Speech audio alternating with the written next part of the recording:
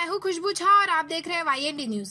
आइए हम बात करेंगे उस मुद्दे पर जो इस समय महाराष्ट्र में चल रहा एक अहम मुद्दा है, जो कि बाल योगी सदानंद जी का आश्रम है। वसई के तुंगारेश्वर पहाड़ पर सदानंद जी का आश्रम स्थित है, जिसे सुप्रीम कोर्ट द्वारा तोड़ने के आदेश दिए गए। इस आदेश का पालन करते हुए वसई महानगर पालिका कार्रवाई कर रही थी। जैसे ही यह बात बाबा के भक्तों को पता चला, जगह जगह प्रदर्शन होने लगा। मुंबई, थाने, पालघर, भिमंडी और आसपास के जगहों पर धरना प्रदर्शन किया गया। रास्ते रोककर अपने गुस्से को जाहिर किया गया। इस तोड़क कार्रवाई के दौरान आश्रम की इमारत जेसीबी पर गिर गई, जिससे चालक की मौत जगह पर हो गई और हेल्पर की हालत गंभीर बताई जा रही है। आइए जानते हैं कि बाबा के श्रद्धालुओं का क्या कहना है। मेरा नाम पवन गरत। और जी, आप लोग यहाँ पे आज क्यों इकट्ठा हुए, क्या है मामला, क्या है? हमारे बाल योगी सदानंद महाराज, हमारे गुरुवर्य, जिनके आश्रम पर तोड़क कार्रवाई चालू है, तो उसके बारे में हम लोग निषेध कर रहे हैं। आज ही नहीं, कल भी गोर्धन नाके पे हुआ, राई गांव में हुआ, विरार वसई, सब जगह पे हमारे जो बाबा के भक्त हैं, जिनको बाबा से प्रेरणा मिलती है, जो सब पहले से जुड़े हुए हैं, वो सब भक्त यहाँ पर जमा होके निषेध आंदोलन किया हुआ है। नहीं कोई तोड़फोड़ किया हुआ है, नहीं किसी को गाली दिया हुआ है। भजन करके हम लोग ने कल भी वैसे ही गोरदेनगर हमारे भाईंदर में हम लोग ने आंदोलन किया था। निषेध हमारा खाली निषेध है, बाबा का आश्रम बचना चाहिए। आश्रम तोड़ दिया, अब मंदिर तोड़ने के पीछे है, तो इसीलिए हम लोग का निषेध है कि हिंदू हमारे। तो आपका विरोध आश्रम को लेकर नहीं, जब मंदिर के लिए है ये? हमारा विरोध मंदिर के लिए भी, आश्रम के लिए भी है। बाबा ने खुद ने डिसीजन लेके आश्रम तोड़ा, ठीक है, आश्रम अनलीगली है ऐसा बोलते हैं तो ठीक है, लेकिन मंदिर को हाथ नहीं लगाना चाहिए। आश्रम तो और 10 बना लेंगे, वहाँ तुंगारेश्वर में नहीं, पूरे मीरा भाईंदर में, पूरे महाराष्ट्र में 10 बना लेंगे, लेकिन मंदिर को हात नाही लगाना चाहिए। हजारो लोकांच्या नागरिकांच्या श्रद्धास्थानाला आज इथे तोडक कारवाई करण्याचे आदेश दिलेले आहेत। माझा प्रशासनाला एकच प्रश्न आहे, जर नियम हा सगळ्यांना सेम आहे, कानून जर सगळ्यांसाठी सेम आहे, तर मग ही तोडक कारवाई अशा पद्धतीने का करायला लावलेली आहे? दुसरा प्रश्न हा आहे की हे कुठली लोकशाही आहे की सदानंद महाराजांच्या आश्रमाच्या खाली 3000 पोलीस आणि वरती 1,500 ते 2,000 पोलीस आणि प्रत्येक आगरी गोळ्यांच्या गावामध्ये एक पोलिसांचा ताफा ठेवलेला आहे। आम्ही अतिरेकी दिसतो का की आम्ही गुंड आहोत? आज आम्हाला रस्त्यावर उतरण्याची पाळी आलेली आहे। मला एक सांगायचं आहे की आगरी कोळी समाज आजपर्यंत रस्त्यावर उतरून कोणत्या आहे त्यांच्या मागण्या पूर्ण करण्यासाठी रस्त्यावर उतरलेला नाही आहे। ज्या गोष्टी गरजेच्या होत्या त्यांच्यासाठीच रस्त्यावर उतरलेला आहे। जेव्हा पाणी नव्हतं मीरा भाईंदरमध्ये तेव्हा आगरी कोळी रस्त्यावर उतरला, जेव्हा चोरावाच्या राई मुर्दा मोरवा तेव्हा रस्त्यावर उतरला, आणि आज म्हणजे 2004 साली सुद्धा बाबांच्या आश्रमावरती असंच प्रकार झालेला, तेव्हा आगरी कोळी समाज एकत्र उतरलेला होता आणि त्यानंतर आज रस्त्यावर उतरला। विषय ये है, क्या तुंगारेश्वर में सदानंद महाराज करके रहते हैं। उम्र के 12वें साल में वो अपना घरदार छोड़ के बचपन में ही तुंगारेश्वर पहाड़ी के ऊपर गए। आज 53 साल हो गए कि महाराज जी वहाँ पे रहते हैं। महाराज वो परशुराम की भूमि है और वहाँ पे हजारों जो रुग्ण हैं, उन्होंने अपने आयुर्वेदिक दवा से, जड़ी बूटी से अच्छे किए हैं। महाराज का इतना प्रस्ताव है कि हजारों मंदिर की उन्होंने प्राण प्रतिष्ठा की है। महाराज का सम्मान आज अपने महाराष्ट्र में नहीं तो पूरे देश भर में है। वो भगवत गीता के माध्यम से पूरे देश भर में घूमते रहते हैं, लाखों उनके भाविक है।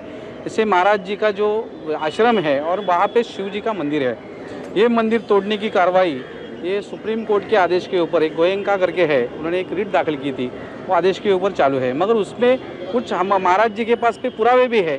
जो 79 गुंठा ज़मीन है, ये 79 गुंठा ज़मीन ये गवर्नमेंट ने ही उनको दी है, ऐसा उधर है। और उस वक्त अभयारण्य वगैरह ऐसा कुछ विषय नहीं था। वो लीगली डॉक्यूमेंट्स उनके पास होने के बावजूद भी महाराज के ऊपर एक कार्रवाई की जा रही है। हमने रिक्वेस्ट किया, क्या ये कोर्ट में केस चालू है, आज रिट थी, तो आप कुछ समय रुक सकते हो। जब कोर्ट में रिट चालू है, ऐसे समय में रुकना ही उसमें से ये है। तो ऐसे समय में भी भक्तों का और भाविकों का जो उनका जो हौसला था वो गिराने का प्रयास उसमें से किया गया। जो भक्त निवास है वो गिराने का प्रयास किया गया। तो आज भक्त निवास गिरा है, कल मंदिर गिराएंगे, ये भी भावना हम में सभी लोगों में है और हिंदू जनता में ये रोष है, बहुत बड़ा रोष है। तो उन्होंने ऐसा नहीं करना चाहिए।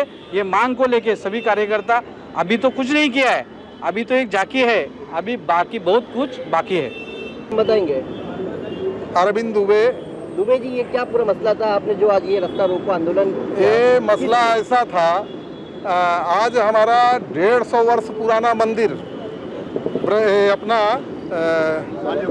बाल योगी सदानंद आश्रम 150 वर्ष पुराना है। ये आस्था का केंद्र है, हिंदुओं का आस्था का केंद्र है। ठीक है, सुप्रीम कोर्ट कहती है, लेकिन आज सुप्रीम कोर्ट क्या अन्य जो और धर्म स्थल हैं उनके लिए कभी इतना जोर जबरदस्ती करती है क्या? खाली हिंदुओं को आघात पहुंचाने के लिए ये सुप्रीम कोर्ट ऐसा करती है तो ठीक है, हम तो कानून के मानने वाले हैं, लेकिन और जो धर्म के जो स्थल हैं उनको भी इसी प्रकार से होना चाहिए ना। आज हमारा मंदिर तोड़ने का प्रयास होता है तो जब हिंदुओं का सब्र का बांध टूट जाएगा तो दुनिया हिल जाएगी और हिल ही रही है।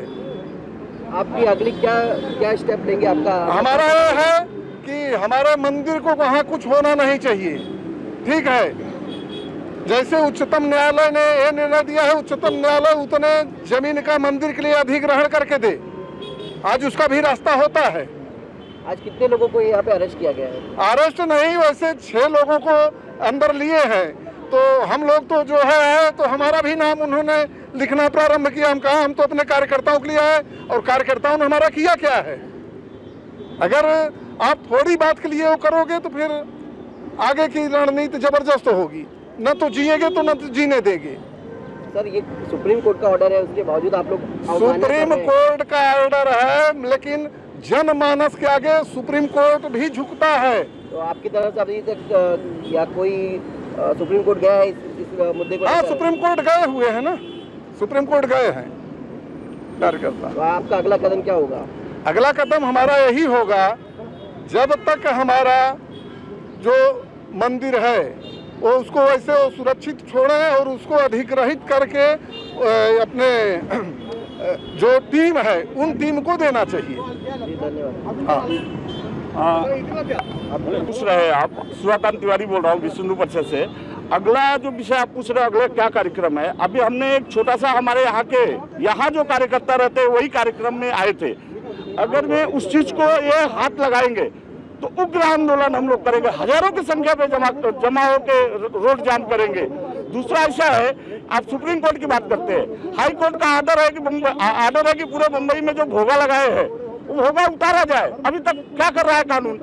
एक भी भोगा नहीं उतारा, बल्कि माइक बढ़ा दिया, आवाज बढ़ा दिया, हम लोगों की दबाने की कोशिश किया जा रहा है। हमारे धर्म स्थल तोड़े जा रहे हैं, हमारे संस्कृत को तोड़े जा रहे हैं, और ये हम सीधे करके बैठे रहे हम लोग। यह होगा नहीं। अगर वे उस चीज को हाथ लगाएंगे तो लाखों की संख्या में हम लोग, अभी तो किसी को मालूम ही नहीं था, अब ये मालूम हुआ है। अगर वे हाथ लगाएंगे, तोड़ने जाएंगे तो हम लोग लाखों की संख्या में उतरेंगे रोड पे। सर ये जो बजरंग दल के और वीएचपी के लोगों ने आज रास्ता रोको आंदोलन किया है यहाँ पे काशी मीरा में, क्या है पूरा मामला सर? पुलिस स्टेशन विरार के जुरिडिक्शन में सदानंद बाबा का आश्रम है, वो केस सुप्रीम कोर्ट में चल रहा है। उस मामले में बंदोबस्त तो लगाया है। काश्मीरा पुलिस स्टेशन में पता लगा कि कुछ लोग 2-3 लोग यहाँ खड़े हैं वेस्टर्न होटल के पास। काश्मीरा पुलिस वेस्टर्न होटल के पास गई, 2 लोगों को ताबे में लिया। बाजू में 2 लोग थे, ऐसे 6 लोग थे, 2-2 लोग करके बाजू में खड़े थे। उनको ताबे में लेके पुलिस स्टेशन में लाया गया।